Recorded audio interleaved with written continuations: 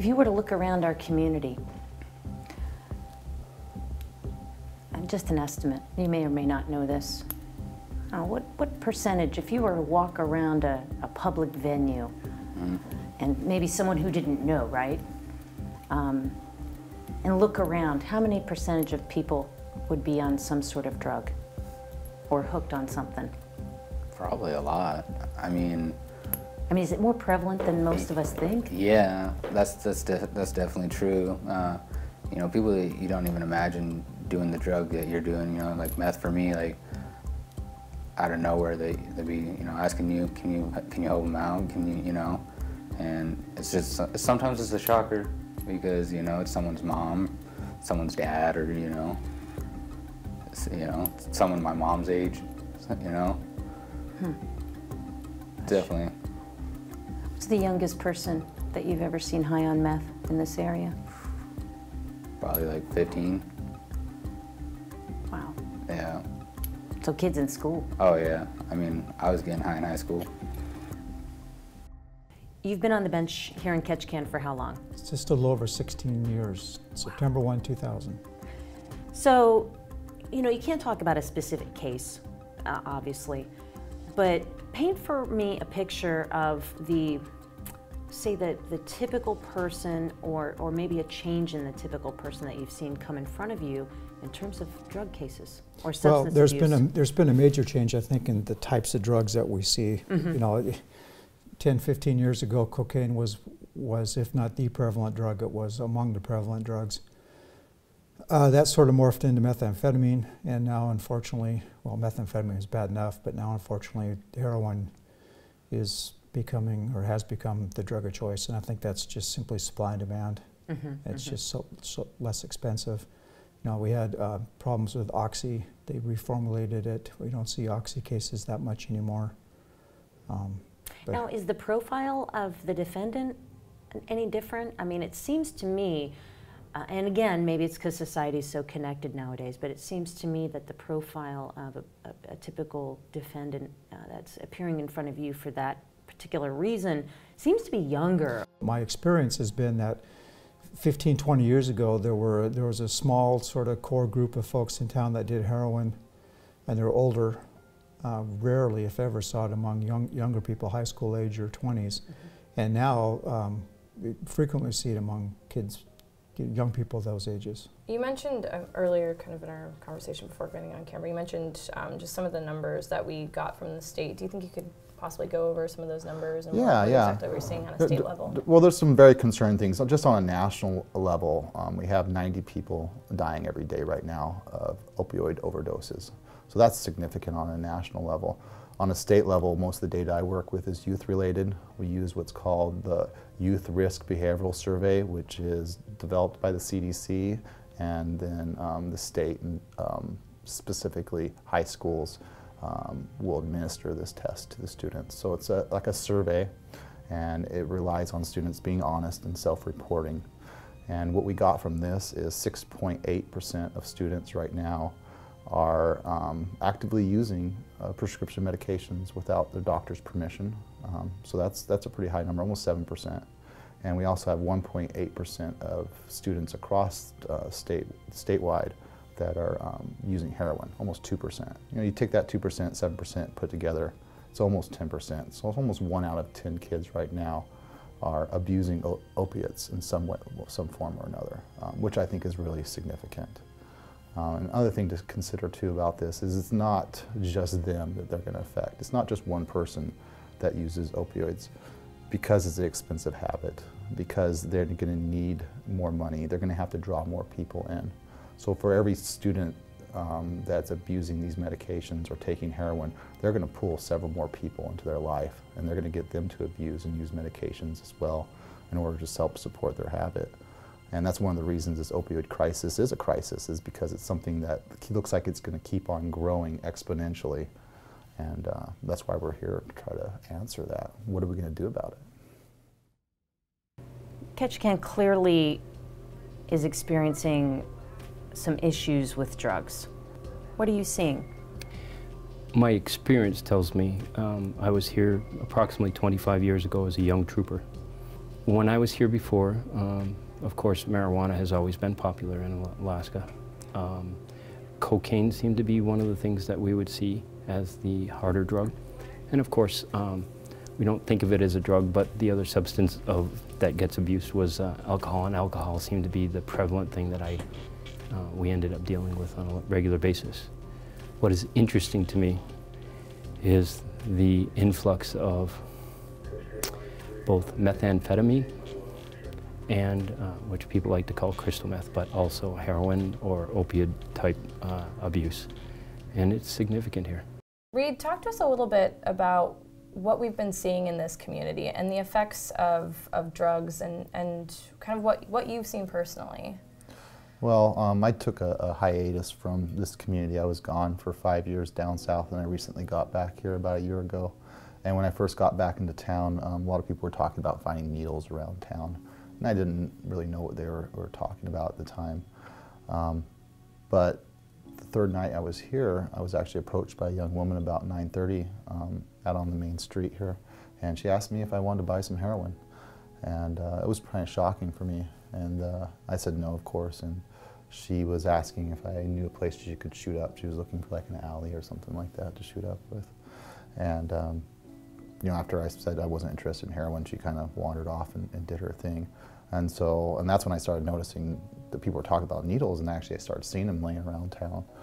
And so that's my experience. It's coming back to Ketchikan after being gone so long, knowing a lot of acquaintances, a lot of people that I cared about in the community, and coming back and seeing them, you know, abusing drugs. I mean, that's really what was happening. A lot of people having some real difficulty.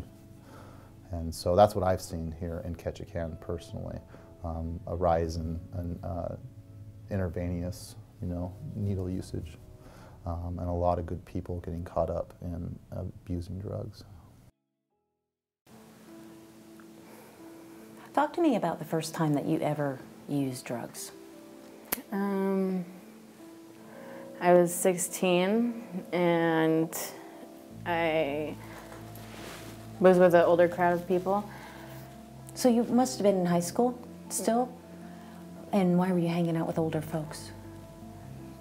I had a friend and her parents, I guess.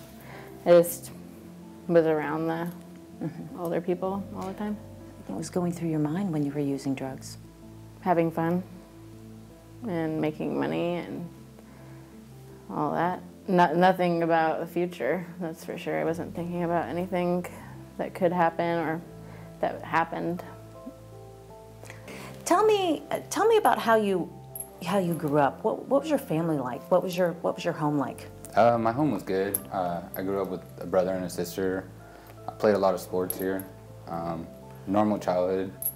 About 13, I started getting in trouble though, and started going in and out of CRIF, which is the youth center. Tell me about that first time that you came in contact with drugs. My first drug ever. I was 13, and it was a bottle. My friend's house. It was 99 bananas, vodka, and his older brother. Just one night partying, you know, and that was my first time drinking. Did it seem like a big deal at the time? Yeah, it was scary. Yeah, I didn't know what to expect. Tell me about that first experience. What was going through your head? What was that like? I was happy, and I don't know, I just had a lot of energy, and I don't know, it was like a euphoria, I guess.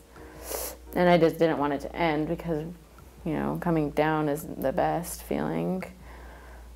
So I would just do more and more until either I ran out of drugs or I couldn't stay awake any longer. So after that, was it drinking for a while, and then what happened? It was drinking for a while, smoking weed, until about 17 when I tried meth. Yeah. Talk to me about that. Where did you come in contact with that? I mean, what maybe tipped you over the edge to say, I will try meth? My sister, well, I have a family member who was pretty into it, and I just, you know, I was drinking and getting in trouble, and My sister was into it pretty heavy at the time, and I don't know, I wanted to hang out with her, and she was doing it all the time, and I just wanted to see what it was all about. So I tried it with her, and I was done after that. It was all over. Why? What was it like when you tried it? It was that first time. I mean, it was it was awesome. Like, I don't want to like glorify it, but like that's how it made me feel. You know, like anything, I could do anything. Did you feel like after that first time? I mean, you mentioned that was it. Mm-hmm. It was over. Was it that? Was it just all that, and that you're like, I cannot stop? Yeah, well, I mean, I stopped drinking and smoking weed and doing all those, and like that was the only thing I did after that. I stopped everything else. You talked everything else. You stopped everything else. What other things in your life did you stop? I stopped going to school. I stopped going to work. I stopped seeing my family. I stopped hanging out with my friends. How much were you spending a day? I spent a lot of money on meth. I got an inheritance once back a couple years ago for $100,000, and I went through that in less than a year. Wow. Yeah.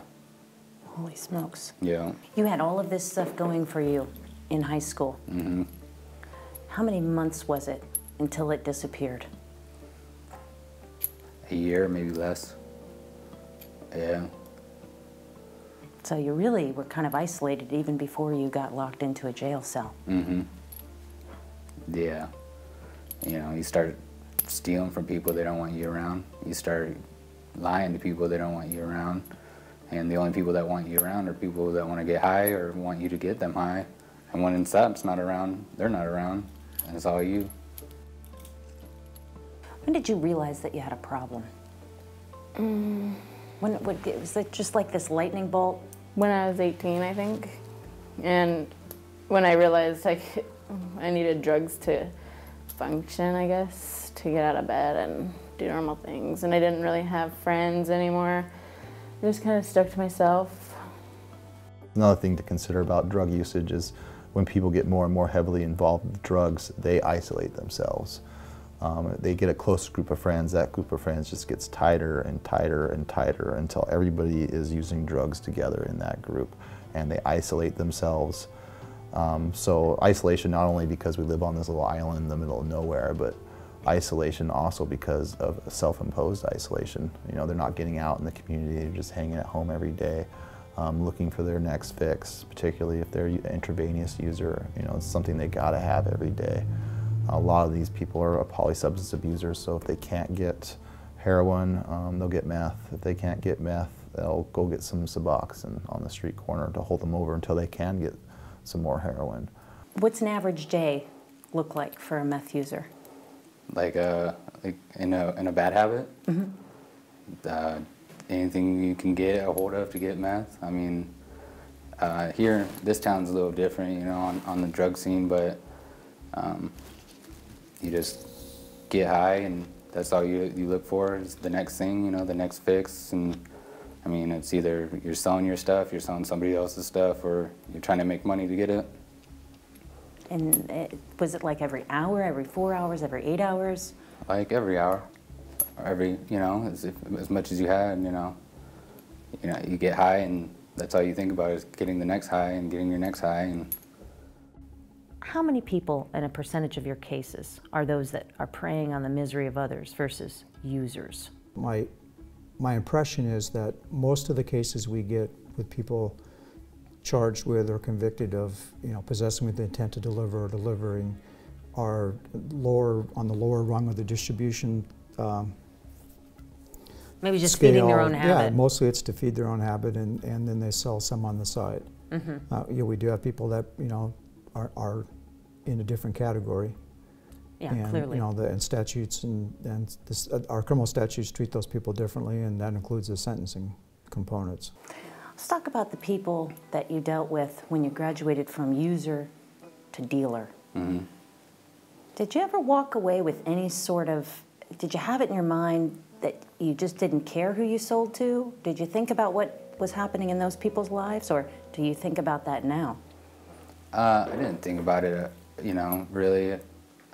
I saw how much money was coming in, and you know, and it kept my habit going, you know, and that's like the main thing that I was just worried about, is just, you know, keep going.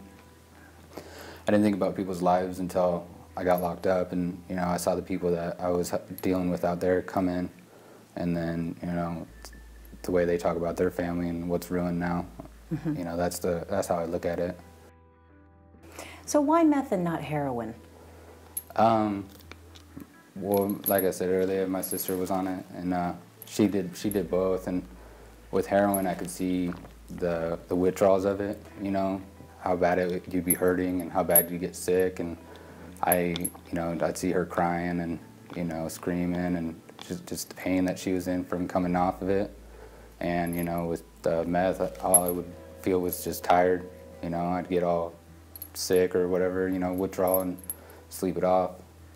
So heroin scared me, just for the fact that you could die off it. On a scale of 1 to 10, 10 being the highest, what do you think the drug problem is in Ketchikan? Either 9 or 10. Yeah, it's getting bad. How serious is the problem in Alaska and Ketchikan compared to the rest of, say, the lower 48? I have friends that are more acquaintances and through work colleagues that are DEA agents that have worked in South America that think that this place is highest per capita consumption of drugs than other places they've been. So if you've worked in South America where they're making it and it's all over the place, I would surmise, not trying to put words into them, but this is pretty serious. You mentioned that some of the people that you dealt to ended up incarcerated as well and in trouble. Do you remember any terrible stories maybe that they shared with you? I've heard stories of, you know, when I've been hanging out with someone and they just, you know, people I hang out with use heroin and stuff too, but overdosing, yeah, that was the big thing that I started noticing a lot more. Has it become more prevalent? Yeah. Why? People just don't, I don't know if they don't realize how much they're doing, or they just don't care anymore. But yeah, it's getting bad. Are you ever scared of overdosing?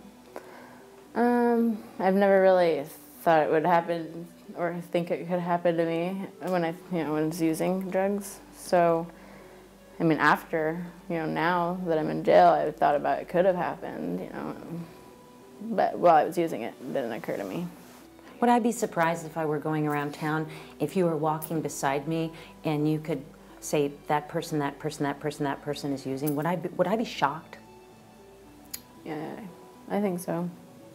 Some people, just that many people? Yeah, there's quite a few people that you wouldn't think do use, and and there's also, there's obvious people that have bad reputations that, everybody looks at them and they already know they're used, but there's also those people that try to stay out of that, bad reputation, and they just try to isolate and use for themselves, I guess. You're out and about. You're not in those handcuffs right now. You're out and about doing your same old thing, right? This is the second time you've been caught. Yeah. You're out and about doing your thing. Give me a little look into the people that are going to come your way looking for drugs. Are they from good families? Are they, business owners? Oh yeah. Show me the gamut of who these people are, without naming them. The spectrum is broad. You got people like, I worked at the shipyard. You got people you work with. You got people with no jobs. You got people with families, with kids, with living at home, not living at home. There's no end to it. Business owners, fishermen, loggers, people that work at grocery stores. It's all over. So it was a little bit of everyone. Oh yeah.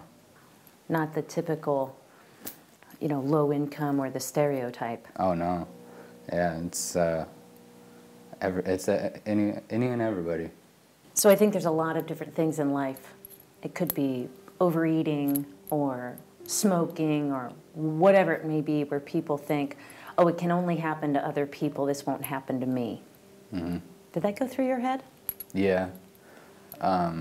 You know, I thought I was stronger than my family member, my sister. You know, I saw her struggling and how it was hurting the family. So I thought, you know, I wouldn't let that happen.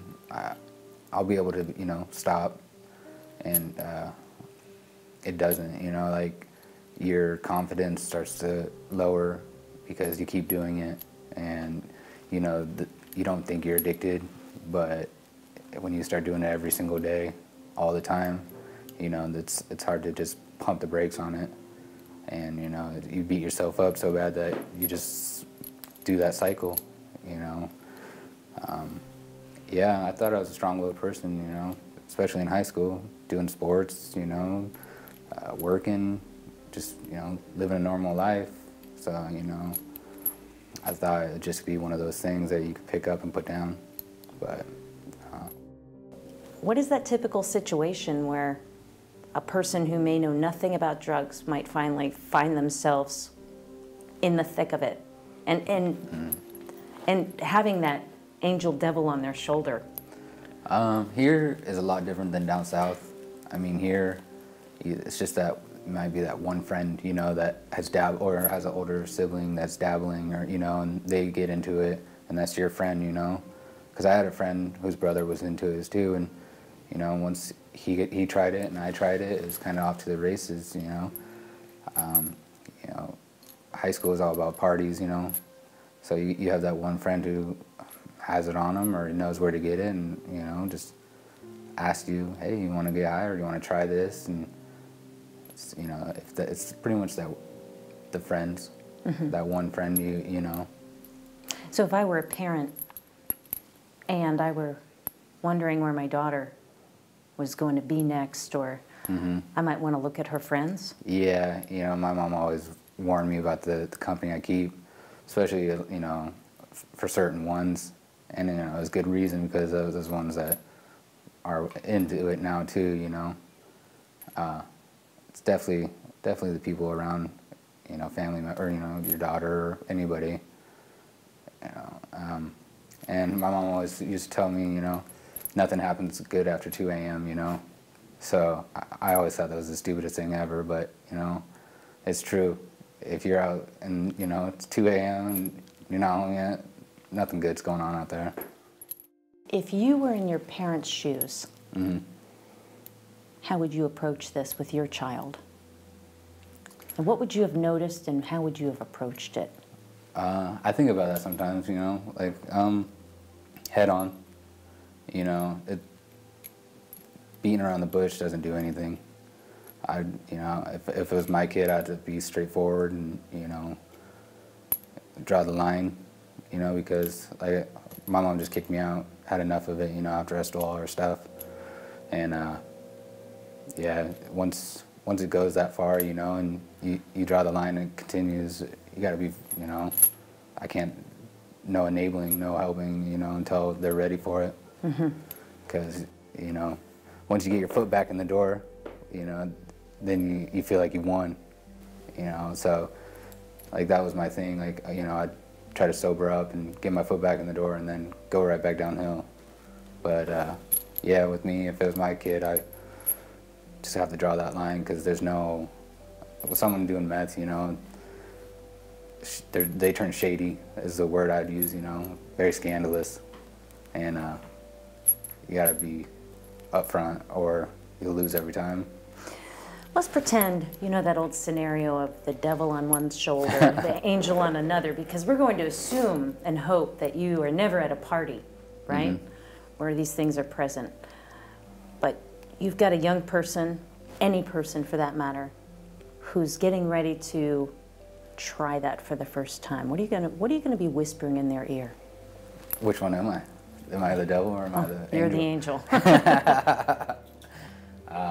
I would just tell them to think about, you know, their friends and their family, because that's the first thing to go.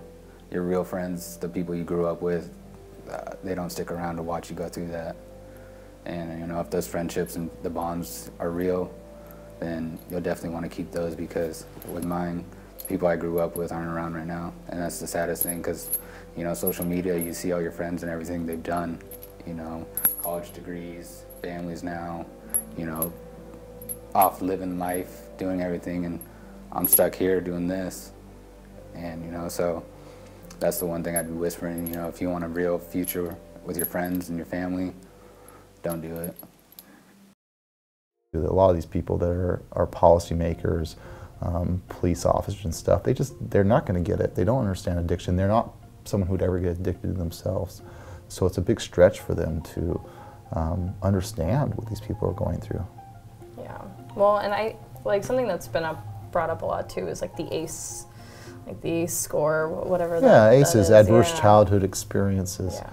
And I think that's important. They talked a lot about doing trauma-informed practices. So instead of trying to make people out to be perpetrators, instead of trying to make people out to be victims, you come together and you try to heal together. And it's a different type of philosophy than we've ever really tried in the United States before, and I don't know if we're ready for it, but evidence seems to suggest that's the way, the most effective way to move forward. But you know, it's hard because we're very punitive when it comes to our legal system. It's all about punishment. It's not a lot about reform, and I don't know if we're ready there. We did pass the SB 91, and that kind of was the indication that we're ready to decriminalize this stuff. But at the same time, you need to have these really strong administrative courts. You need to have other things in place to motivate people to make positive decisions in their life. Because if you just take away them being criminals, that's not really a solution to them changing their behavior. It just means you're not going to throw them in jail for it anymore. So SB 91, relatively new. Right. July 12th it went into effect. What does that do?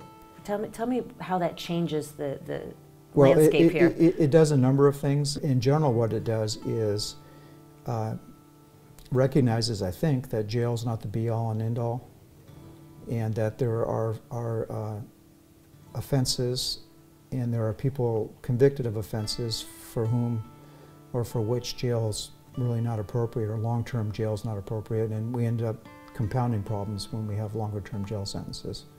I think part of it was driven by the budget reality we have in the state. True. If the trend continued as is with the prison populations, they'd have to build a new prison, I think, by 2018. Oh, wow. And we just can't afford, as a state, to do that.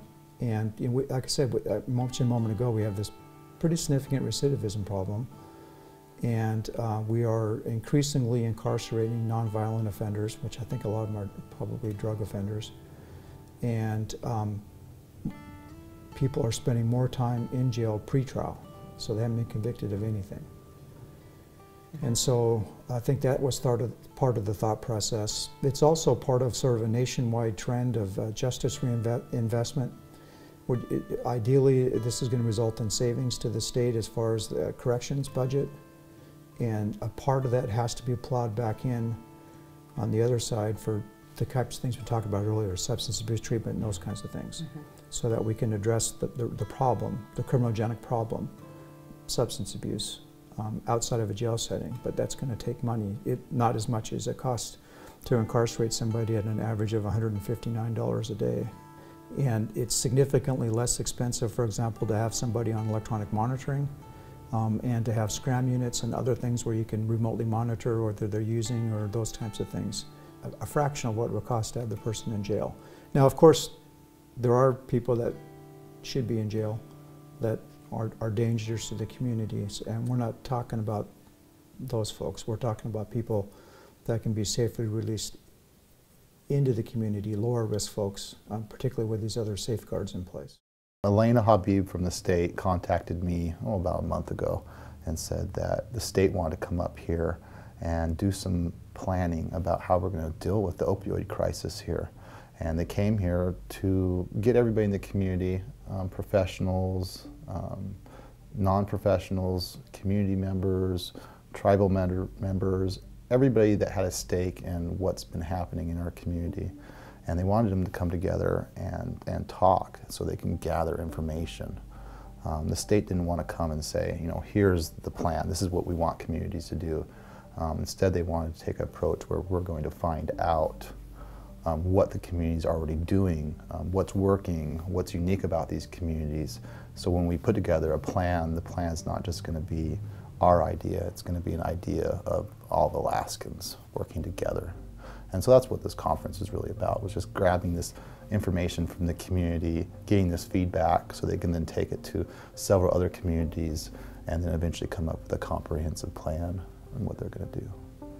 With SB 91 and SB 54, that's the kind of discussions that are, are slowly happening on how can we do different kinds of correctional reform. So it's valuable to have champions, right, advocates from within the system to say, look, we do need these diversionary processes, ways to connect. Yeah, we had a lot of small group dialogue, which I thought was very effective. And what that consisted of is gathering people in groups of like 10 to 15 people and having like a moderator moderate the group. And then just for people to just sit around and brainstorm and think about what's happening in the community, what they'd like to see happen, the strengths, you know, the weaknesses, opportunities for change, those types of things. So you mentioned strengths, weaknesses, and opportunities for change. What are some examples of those? At least what were things you took away from that? A real strength I think we took away from this conference was our medical providers here in this community. They've been doing a lot to decrease opioid prescriptions. Both KIC and Peace Health have prescription tapering policies. So if someone's prescribed one of these opioids, they're going to know that there's going to be an end point. They're not going to take this medication forever. They also have them sign pain contracts, so people are aware of that these medications are being, that can be very addictive. So they're doing a good part in doing that. So I think that's a significant strength, that they're cutting down that overprescription, which also reduces diversion. And diversion is just when someone takes their medication and instead of taking it themselves, they sell it or give it to somebody else, which is really common when people are giving a lot of a prescription, which is kind of what would happen in the past. Mm-hmm. Someone would get maybe 100 of these pain pills at once, and they would divert them, they would sell them, and they'd end up on the streets. And so I think that a real strength is that they have clamped down on that, and that's not what's happening anymore. They've done that very effectively. As far as weaknesses, probably our comprehensive treatment here in Ketchikan is lacking. We don't have detox. So if someone is experiencing addiction to alcohol or opioids, they need to get their head clear before they can seek treatment. And we don't have a facility where they can go do that. One of the things we talk about in this community is maybe doing medicalized detox, so doing that at home, that's a possibility. We do have treatment, we have Car House here, and that's an effective program, but it's also limited in how many people they can take. They only have 15 beds, and oftentimes people need to get into treatment. When you have someone who's addicted to a substance and they've realized that they want to change, they want to do something different, it's something you have to act on right away. I don't know if you ever see these intervention shows where it's like, it's all about getting someone to say they want this intervention. As soon as you say yes, they grab them, they put them on a taxi, they take them to the airport, fly them straight to the treatment center. That's what's effective. But here in this community, it could be a 2-3 week wait. By that time, the person's changed their mind. They decide to go back to using. And so that's a weakness in our community. We need to be able to jump on that and do something for them when they're ready to change. So Ruth talked a little bit about what you do here at Gateway and I guess Gateway just in general and the services that are available. Okay. Gateway Center for Human Services is the community mental health center in Ketchikan. We do a number of different things. We own the Car House, or we run the Car House, which is a 15-bed co-ed long-term residential treatment center. We have a couple different levels of outpatient substance abuse treatment that we run here also. For those that are out there kind of struggling with their addiction and don't know what to do, where can they start? In town, there's 2 places. They can start here, or they can start at KIC. to go to treatment anywhere, most places you need to have a substance abuse assessment done ahead of time. We can do that. Even if somebody wants to go elsewhere for treatment, we do a lot of referring out. I know that KIC does also, but as far as locally, those are the two providers. I would also say there's get to a 12-step meeting. Part of a substance abuse assessment will identify what level of treatment what level of treatment the counselor thinks the person needs. So to get into the car house, you need to have an assessment that says you need that level of treatment. And then most of the time we have a waiting list. There are way more people needing treatment than there are treatment beds available, and that's an understatement.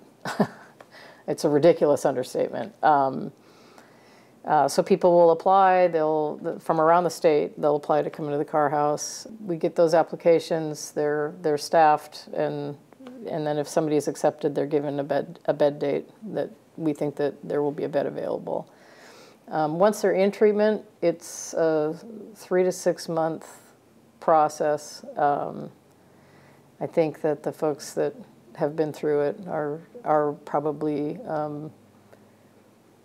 more valuable to ask as far as what it's like than I will say. It's wonderful. It's a great program. I love being down at the car house, and that is actually the truth. I love being down at the car house. It's really fun.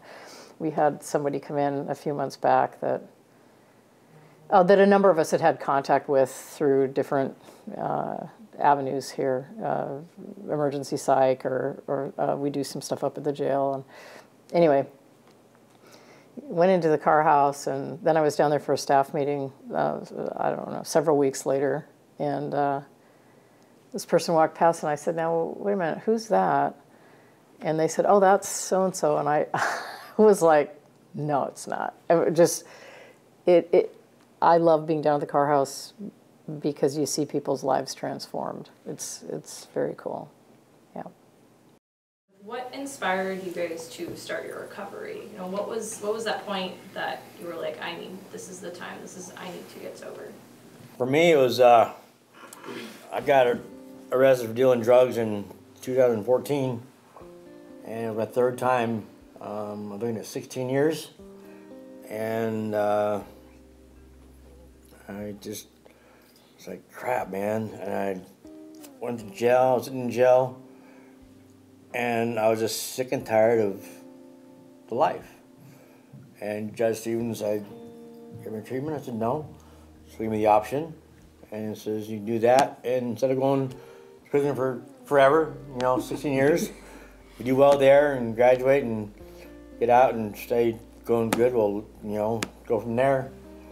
And I went to treatment, and I went there as an angry man. Wasn't my fault. It's everyone else's fault. I was very, just angry. And after 2 months, I realized that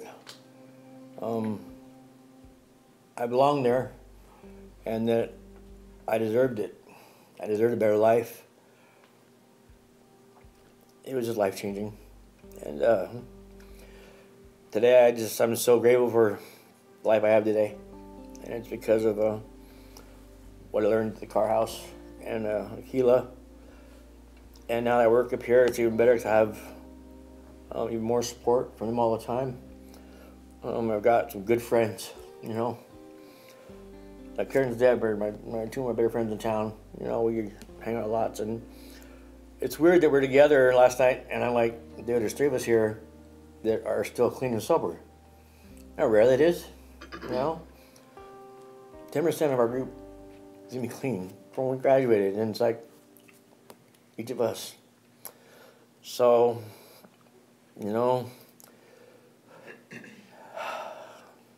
there's hope, and I'm glad I got the opportunity. When I got arrested the last time, I broke into a pharmacy. I was standing outside when I was walking away, and I had a lot of drugs in my backpack. 2 cops came walking around the corner and seen me, They had no idea what was going on. But they stopped me and asked me what I was doing. It was 12:30 at night. And I said nothing. You know, what are you guys doing?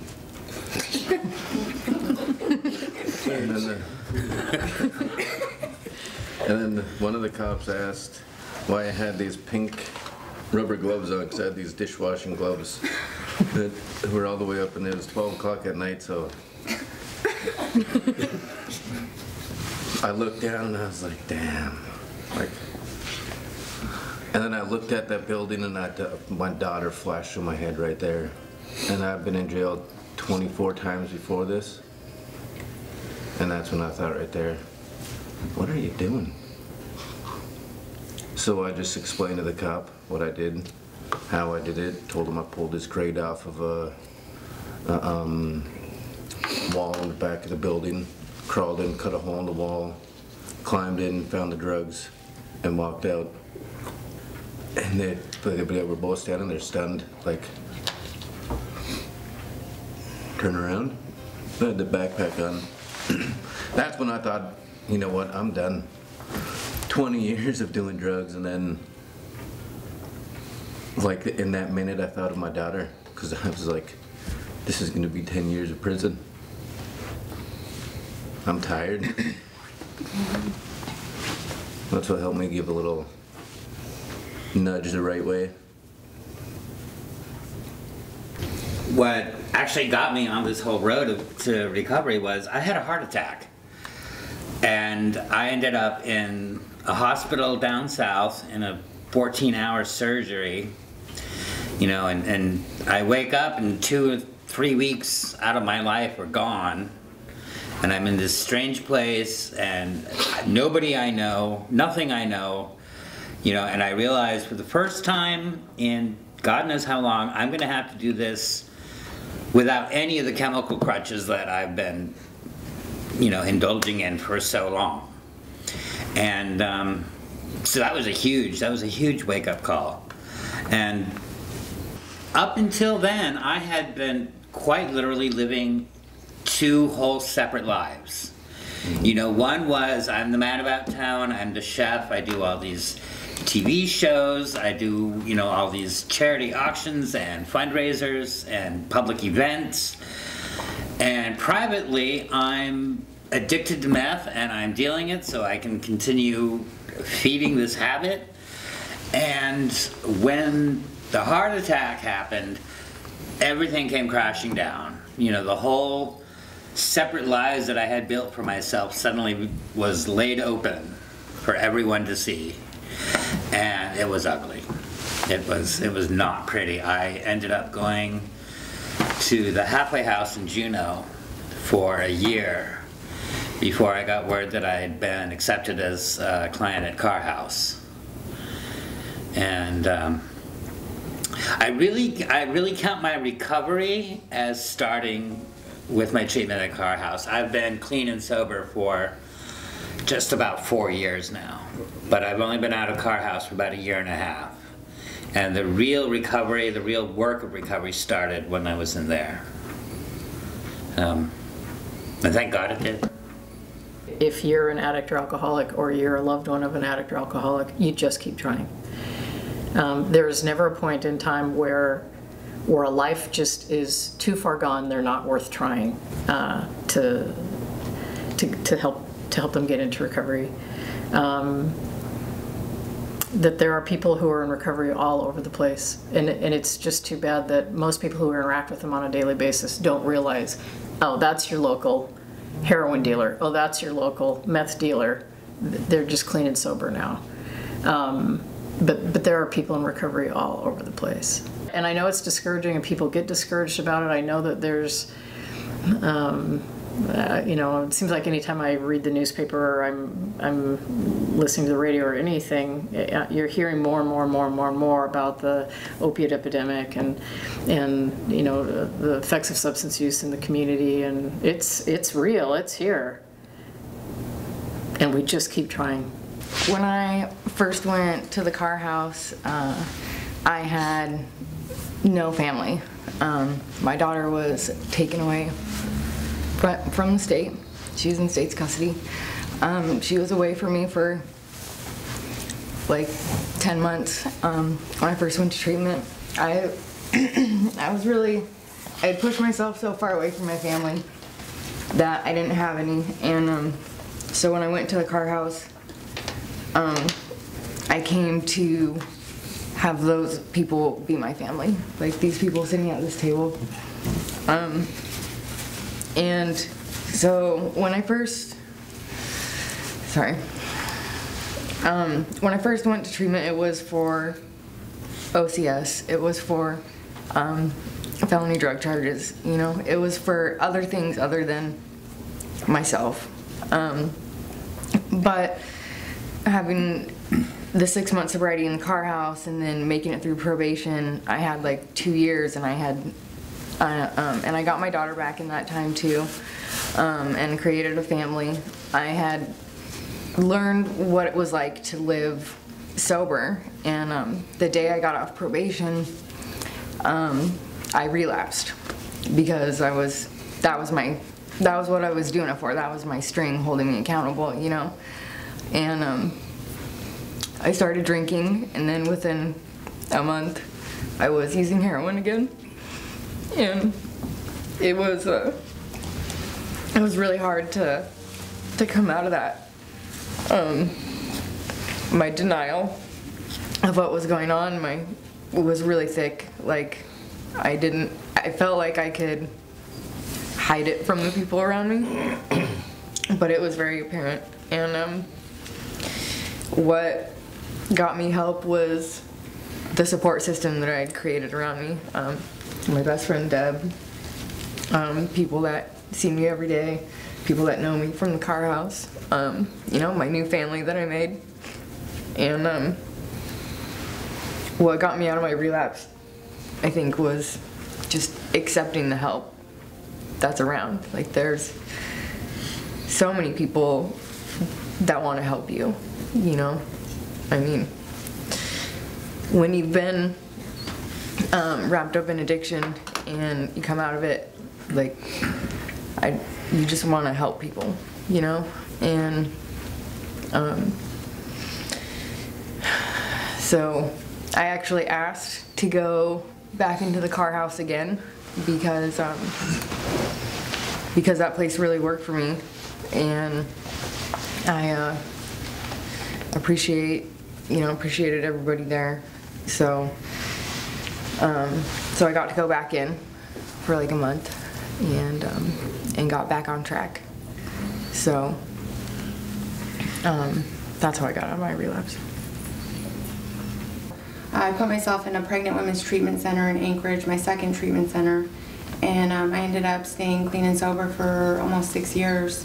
My daughter was in kindergarten. She grew up in the rooms of AA, and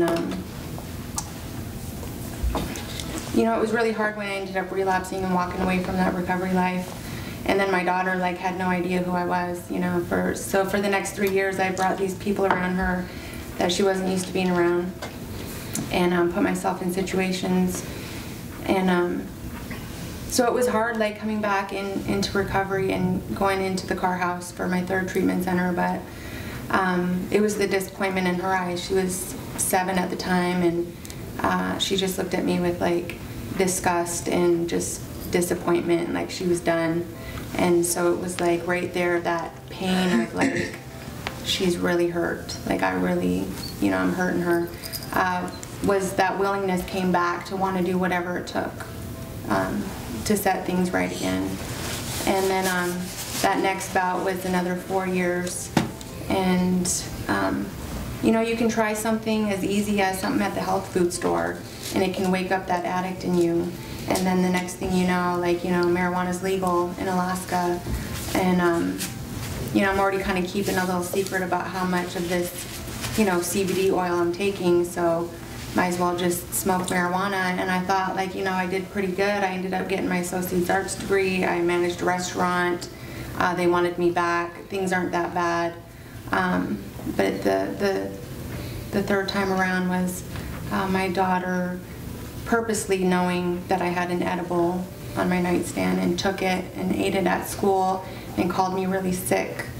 And I knew right away, like, because I woke up and I couldn't find it, and I was like, didn't really want to ask her, you know, and I wanted to tell her. I was thinking, I'm going to let you know, like, that's a really, really strong cookie, like, you know, so if you took it, but I didn't because I was scared. And so until she called me from the hospital, or not from the hospital, from school, and it scared the hell out of me, and I picked her up, and then it was like, either she can go on blaming me, just like I can go on blaming my mom, and then nothing changes, or I can stop it right now and get back into surrounding myself with people in recovery. And then I had to like come to that realization that, you know, to some certain point I'm doing this for her, you know, and doing it for her isn't working for me. Like, I have to want it wholeheartedly myself. And the reason, you know, was like, you know what, Michelle, it's time to start taking care of yourself and loving yourself no matter what goes on around you. So that was the next time that I had come back in.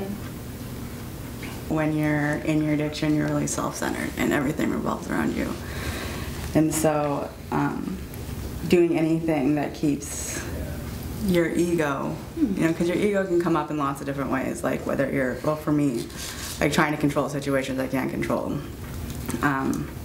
not listening, like all those where I think that my needs are more important than other people's needs. So anything, like even like doing like 10 minutes of meditation in the morning, or helping other people, or anything that keeps me small and the big picture big.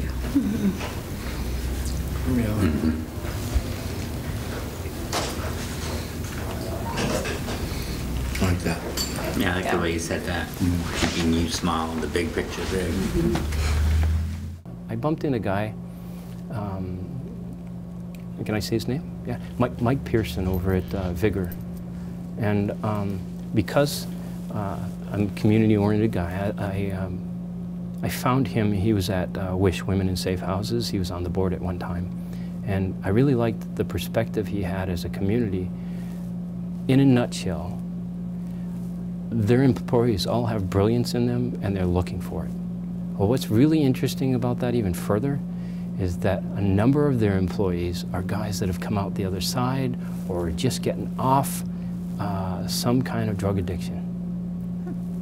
And those people have brilliance in them, and these people are fostering it, and they're using a method to, hey, if in your life you could figure out when things were the best, and you could get back to that, what would that look like? When were they the best? What did that look like? How do you make that happen here?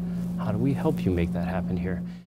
Vigor is a second chance employer with a last chance program, which means a second chance employer means that they don't care really what your past is, I mean, with some exceptions, but they really don't care that you have a criminal record.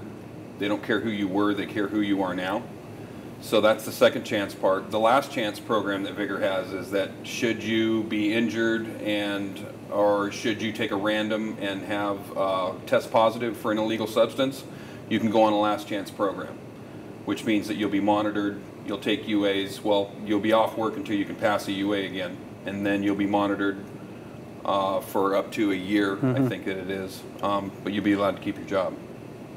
The fact that we are a second chance employer, first of all, not only did it allow me to have a job here, but it has allowed a lot of people to have a job here, including in my individual department, that with that kind of upfront information, when someone's actually making or taking steps towards bettering themselves and being transparent about the things that they've walked through, it allows us to coach that person, it allows us to interact with that person, it allows that person at times to feel comfortable to ask for accountability, and when things do go south, when someone does stumble, all of that stuff up front having been done already allows them to be comfortable enough in some cases to ask for help, and then Vigor's able to provide a lot of resources through our EAP program and through different kinds of recovery support, as well as what we're doing in the yard. So we have a meeting here once a week called ORS, and ORS stands for Our Addiction Recovery Support. It's pretty much open to anyone that has pretty much any issues, whether it's drug and alcohol related or even behavioral related, all are welcome here. And it's an hour that just gives people a chance to connect and talk with each other, and that really is key. We come up here once a week, we sit in this circle and we talk to each other, and it can be, we've had as little as few as 3 people here at a time, and as many as, I'd say, probably 12 or 15. And you know, the program in and of itself, not only is it the taking of a space, and this space, quite honestly, there's been so many things shared in this space that this space to me has become to feel sacred. Even just being in this space here, talking to you, maybe I'd be a little bit more nervous. This space was selected for today because of that. For me, when I meet in this space with our group ORs, I know I'm getting several things. I know that I myself have set aside time to focus on doing the right thing and making the next right decision. That my brothers and sisters in arms are joining me in that. And something unique is happening in this dynamic when we share our experiences and make ourselves vulnerable and transparent, and someone else that could damage us with that information is doing the same thing in return. And so for me, what has happened is it has built trust with these guys and the other folks that show up for that, regardless of who they are and how I know them prior. When they show up in this meeting and they hear me and they see me, and I see that they come back and they didn't betray that, and then they do the same and I reciprocate the same way for them, something resilient happens, and there's a bond that's unspoken, it's unbreakable, and it's ever present. And so when I see these guys outside of this circle, without ever even having to speak to that, it's just known that we can trust each other. And so that, I don't know how you measure the impact of that, except that even speaking it, I have an emotional response. And so it's powerful, and that's what it is for me. So I'll speak for myself. And to piggyback off of Chris, it's interesting because you'll have everybody from supervisors just to deck plate workers, and in this circle, everybody's the same. Everybody connects, everybody bonds, and it doesn't matter your title, it doesn't matter what you do in the yard, from sweeping up floors to working, repair, new build. It doesn't matter in this yard. In this circle, everybody's the same, and we create that bond. One of the things that, so people that are willing to move into personal growth, and this does not, as Frank was pointing out, this does not set up upon the managers and supervisors. This is something that's available to the deck plate workers and everyone that works here. So when a person goes into the leadership program, they get to look at things like how to witness themselves, how to pay attention to the crazy roommate, how to quiet him down, through different practices such as mindfulness and breathing exercises. You know, you can call it meditation. We take a non-religious approach as to embrace everyone's values and belief systems. It really has to do with science, and so there's a science behind, and Mike champions this, Greg Howe champions this, our dock master and our general manager. And they learn about an ego wall, and how to get on the side of freedom versus the side of fear, you know. And in recovery, you'll hear the phrase that anger always covers fear. Lots of other things cover fear as well, and that's the wrong side of the ego wall. And so through practice of witnessing and all kinds of other really unique games and things that we do, and some really hard work that we do, identifying characteristics and things that are standing in each other's way for each other and with each other, it allows people to start to look at that and figure out how to be. Work with each other. Like, you could take two people that are complete opposites and put them together and make them bond and make them talk and make them, you know, try to figure out which side of the ego wall they're working on, you know. Are they working on the fear, the anger side, or are they on the freedom and the love side? And which side do you want to lead from? That is so unusual to hear that language in an industrial setting like this shipyard. Especially a shipyard, yeah. Yeah. Yeah, we are even unique for a shipyard. There's stuff that we do here that they don't do in any shipyard. Why are you so passionate about this program? Because it works. It works, and it's changed me. So I've been here about 9 months, and when I got here 9 months ago, I couldn't have done this. I could barely talk in a group. I mean, I am a supervisor, but I have a very difficult time speaking to groups and large numbers of people, more than say 5 or 6. And that, since being here, doing the programs, doing the sitting / meditating, and just the culture here, connecting with people with similar background as I have, that's began to melt away. It's began to melt away. That's the best I could describe it, is that my life is better. It's better now than it was. And that goes into recovery. I mean, if your life is better and you can trust people, you know, I have problems all the time, but, you know, I'll go to Chris or Ron or Russ or many, many people in the yard, and it's just nice to have that wall of support. You know what I think it's about? That this shipyard nurtures our ability to connect with each other, to be able to honestly connect, and the shipyard supports that. Mm-hmm. Absolutely. Yeah. They make room for it. In fact, they encourage it. From the top down. Mm-hmm. Yeah. When I went to jail, I planned a lot of different things. I mean, the criminal mind is really crazy. Yeah. You know, it's a really, really lost place. And when I was in treatment, they said that they were going to accept me in the car house again, and I was grateful for that. But my mind kept telling me, when you get into the car house, you can climb out your window, go back down, and take the drugs that they took from you after you stole it. They won't even know it was you, because you're in the car house. That's how bad my mind was, you know. It was really deep and crazy for. And then when they put me into the car house, I mean, when I got to go up to the car house, I walked from doorway to doorway, and I'd open each side, because I was looking at 10 years, and now I could walk out the door anytime I want to right now. I seen all the opportunities that I could take. I could walk outside, I could walk around in the parking lot, and there's a trail that leads right up to an apartment complex where I used to get drugs up here also. And I was like, I could go any time I want to and nobody will even know. But I had to tell the counselors what I was thinking.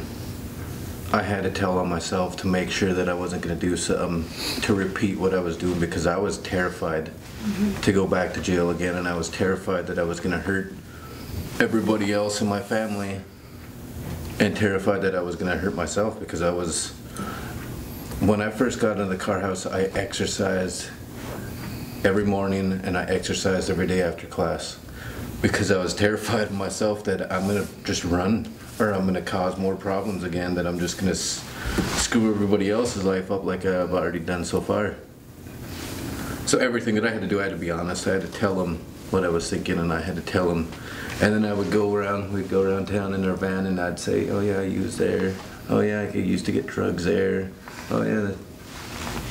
So getting sober in the same town that you know where you could go, it's really hard, but it can be done. You just got to be honest.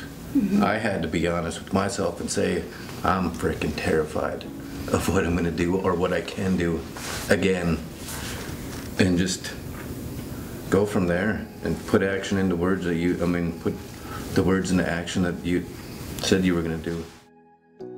Some say I won't get over it, but it's scared me now. In your heart, you think you can get over it? I hope so. I want to believe I can, but I know it's going to be really, really hard. What makes you, what motivates you to get over this habit? My family. You know, through this isn't the first time I've been in trouble for it. Been arrested for drugs before this and a couple years before this. And only people that stood by me, you know. It's just sad to see how much I heard, you know, this drug has done to them, especially my mom, because we, you know, steal from her, you know, money, all her stuff, go to jail and expect her to, you know, be there still, ruin relationships for her. So, just my family. All right, well, my comments with regard to Mr. Carlson are going to follow the same general outline as those with respect to Ms. Cannon. You know, the underlying offenses in these cases were in both cases were serious. He has not fared well on probation, and until the most recent set of circumstances, it was limited to his own demise, basically, his own use and the consequences to himself. Now we have the new case, which, you know, involves significant, relatively significant drug dealing, and, you know, while on felony probation, he does get the benefit of the reduction in charge, of course, and the mitigator, but the overall set of circumstances were very serious as well. If the state had had a different view of you and your potential and decided to proceed with the cases as charged, if convicted of even one of the new charges, you'd be looking at years and years and years in jail. As I mentioned to Ms. Cannon, I cannot lose sight of the fact that it's not just the consequences for you, it's not just the consequences for your family. And I recall what you wrote last time around, and, you know, how bad you felt for your friends and your family because of what you had done then, and, you know, so much more so now, I suppose, and same for Ms. Cannon. But, you know, it's the consequences for the people that you're providing the drug to and the impact on their lives. The unfortunate reality for both of you is, you and Ms. Cannon, is your brains are damaged at this point. I mean, physically damaged. If you took a snapshot of your brain now, and you'd see the deficits. The good news is that with abstinence, the brain's very resilient. It will pretty much recover. But once an addict, always an addict. You know, they've done studies. I've actually seen, you know, the films and such as part of my training. What the kinds of things that you're going to have to deal with. You know, you run into somebody that you used to do drugs with. Your brain's going to light up. The cravings are going to start. You drive by the house where you used to do drugs, the same thing's going to happen. So I guess there's something to be said for a fresh start someplace else where those types of things aren't present, and where people aren't going to know you or your background. And, you know, you both have felony convictions of record. It's going to be difficult to get jobs that could impact housing. But there's something to be said for a fresh start. So you don't know when you'll get out.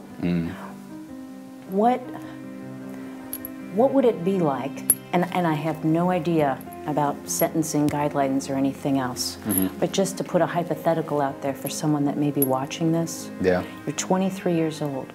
What if someone said, we won't see you until you're 45? That'd be rough. That'd be, you know, I mean, I've pictured that, you know, if I keep doing it.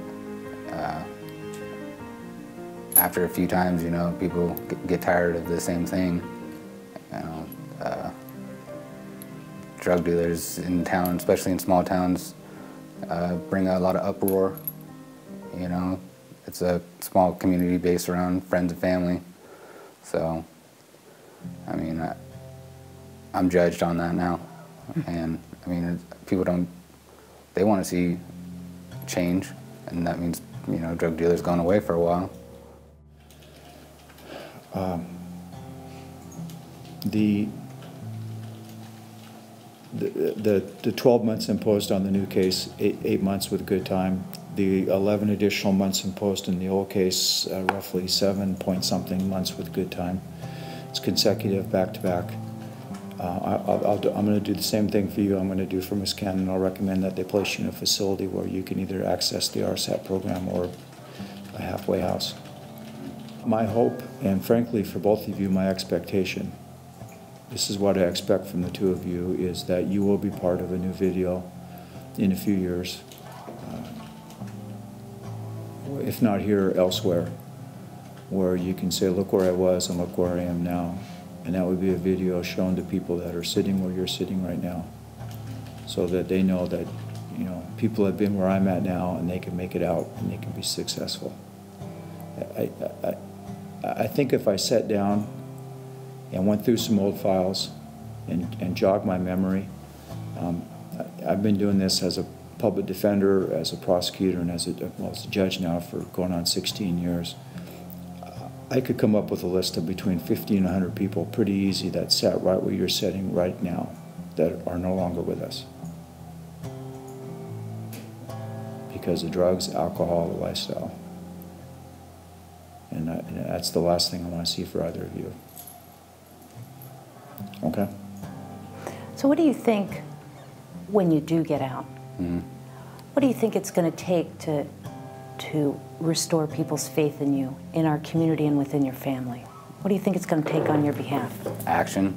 You know, I'm used to just using words a lot, you know, oh, I'm going to change, or I'm not getting, you know, I'm staying away from drugs or people, but actions for sure, you know, showing that I'm actually working, spending quality time with family, you know, working on my future instead of getting right back in the same old mix. What could the community do that would be similar to what the shipyard has been doing to help this problem, which is clearly a problem? And not just in Ketchikan. Drop counting. Drop counting production, drop counting money, drop counting your objective, and start counting your people and their value, and figuring out how you can help them to see it, and help them to understand who they are and how much brilliance they have. Yeah, focus on developing people more. Yeah, that's what our general manager says. He says we don't build ships and repair ships, we build people. When I was out there using, I did nearly anything and everything to get what I wanted. Lied, cheated, and stole. Day and night, I chased everything and I worked hard to get what I wanted. Like really hard. Like, I mean, I'm pretty sure all of us did. We worked day and night to make sure that we were high or didn't get sick again.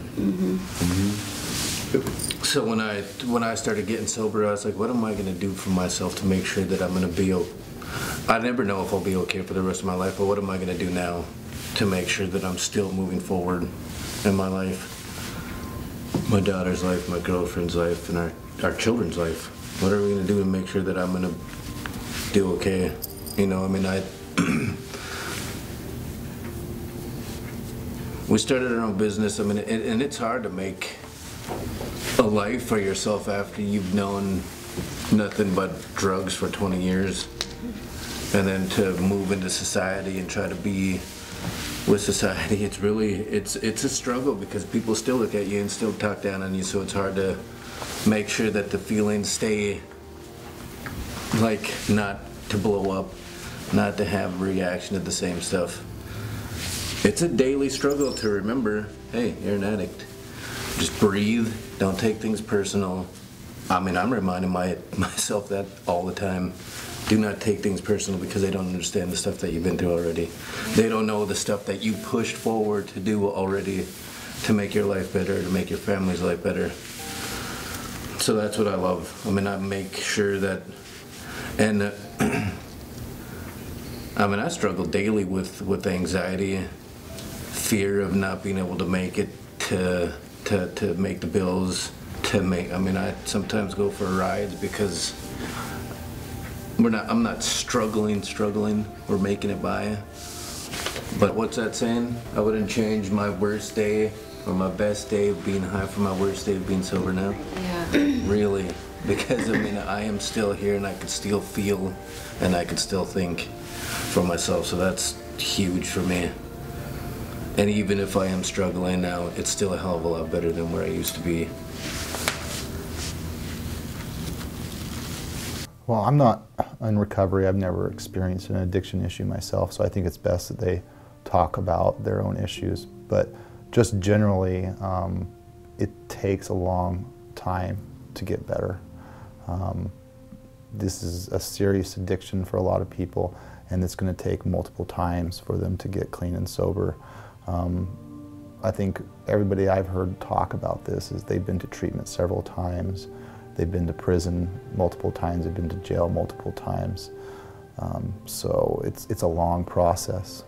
And I think a lot of people are wondering if they're going to go through with that. They're wondering if they're going to get treatment and they're wondering if the community is going to accept them back into it. And that's why it's so important for these people to in the community that have experienced this to come and tell their stories, to say, I was there, I robbed this place, and I realized, you know, it was just too much finally, and I turned myself in, and I got treatment, I got help, and look at me now, I'm back here in the community, I'm being successful. Because that gives people that are wondering that, have that question in their head, if I do seek treatment, am I ever going to be able to come back? Am I ever going to be able to be accepted back by my family and my community? It gives them an answer, you know, and the answer is yes. You know, there is hope there. So I think that's important. So the only thing I have to say that has any value whatsoever is, when it comes to addiction, keep trying. Keep reaching out to people. Call AA, call anyone you know who's in recovery and ask for help. Call here, call KIC, keep trying. And there are people in recovery all over our community. You just don't necessarily know it. But treatment works. People do recover from substance use addiction. If you need help, get it. It's out there. It's worth it. It's a lot of work, but it's worth it. Yeah, and just don't play the unique card, because there's a lot of different people in recovery, whether it's treatment or wherever. You know, you can get help from churches and not ever have to step into a 12-step recovery meeting and hear things that. Just if you surround yourself around people who are good for you and, you know, whatever, just don't try to be unique, like, oh, that's not for me, that's not for me. Like, if you really want it, you'll make that change happen. And there's a lot of people who have been through the same thing that you've been through and are willing to help. I get comments from people from time to time in the community, and then I see things in the paper, and you know, when it's your own kid, when it's your own husband, when it's your own wife, when it's your own mother that's there in the defense chair with the problem, people really tend to have a whole different view of this situation than when it's somebody else's problem and they're reading about it in the newspaper. I remember in Car House once, you know, we were talking about this and somebody said, well, how do you know you're not ever going to use again?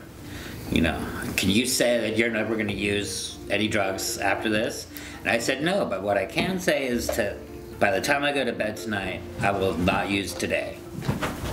And it sounds so trite, so cliched, one day at a time, but that's really all we can promise ourselves. That's all we can do is one day, I won't use today. Tomorrow I'll worry about when I get out of bed tomorrow. I can only do today. And that's worked for 4 years.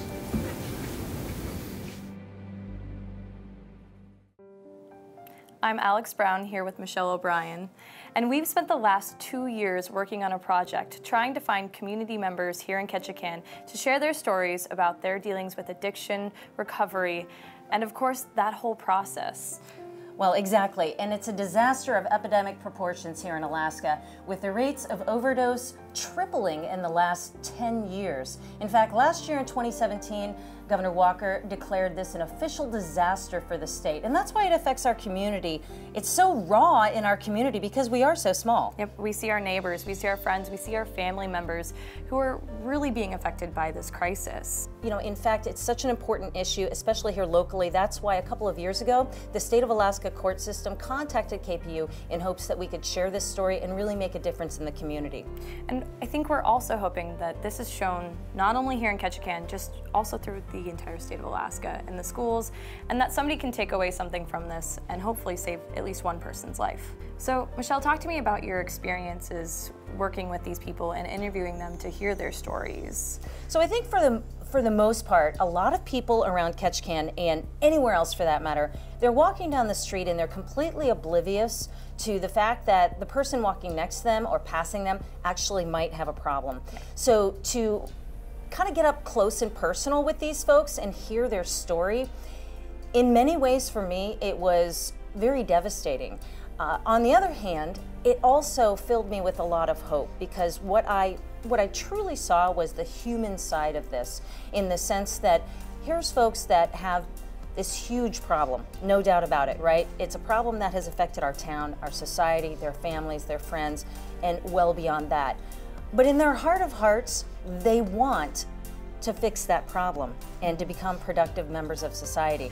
I noticed, especially with interviewing those people in recovery, was that hope is there, and all of them said the same thing. Even their worst moment today is 100,000 times better than what it was as an addict.